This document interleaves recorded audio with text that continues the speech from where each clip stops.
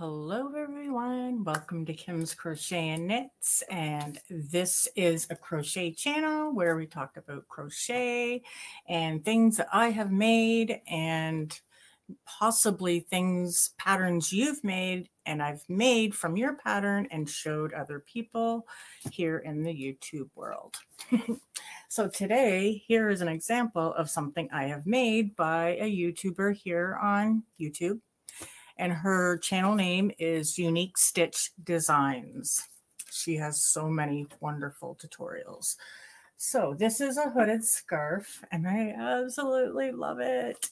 And this stitch, oh my God. Okay, don't look too closely because some of the blocks are longer than others. I think I lost count somewhere doing how high they should be, but that's okay. They all blend. So this is I think it's called the basket weave stitch, the basket weave. I don't know, but I absolutely love it. And when she did her scarf, she didn't put any edging on the edges, but I wanted some edging. So I had some faux fur. So I thought I would go around the edging in the faux fur. Anyways, what did I use for this? Right here in the pocket.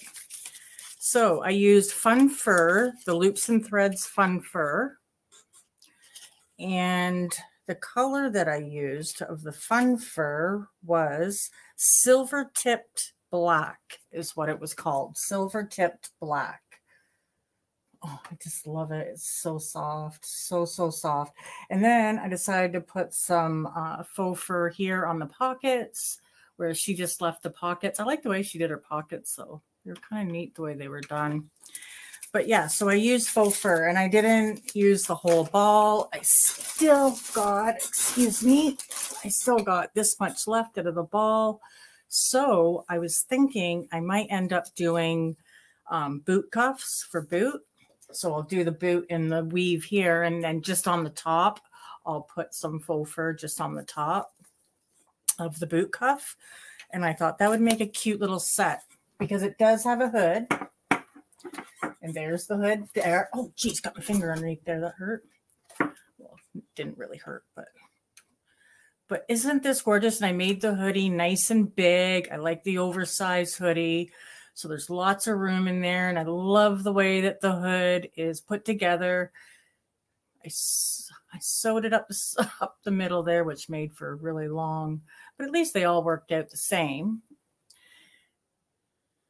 But yeah, it's a free tutorial. Well, it's a tutorial here on YouTube. And I am actually going to end up making another one. I love this one. And I do have a picture of me wearing it. And I will put that at the end of the video, or you'll see the little slideshow. But the main yarn that I used was the Schitt's Creek yarn at Lion Brand. I love this yarn. It was $14.99 a ball. I paid $5 for it when it was on sale at Michael's.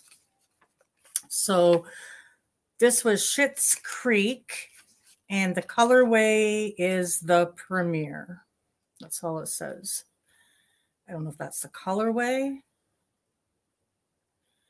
or if the color is the number C343C. I don't know.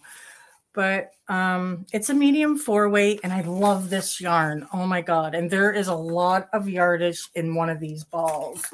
Here's a full one here. And there is, I think, 600 meters or something like that.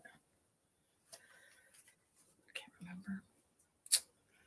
Geez, you know, when you want to find something really quick, it never happens, does it? Okay, 7 ounces, 200 grams, 372 yards. Oh yeah, 200 grams. What am I talking about? 600. I was thinking you need about 600 meters, I think, or 600 grams to make this. The one that she made anyway. That's what it requires. I'm pretty sure is what she said. But yeah, so this is machine wash, gentle, tumble dry. And like I said, it's a 4-weight. And I think this is on sale a lot. And I don't know if I just heard somebody saying that this was on sale at Lion Brand online. Not sure, but there's quite a few colors. This color I really like because it's a light tan and you can wear this with a lot of things. This color Oh, I just love it. It fits so nicely.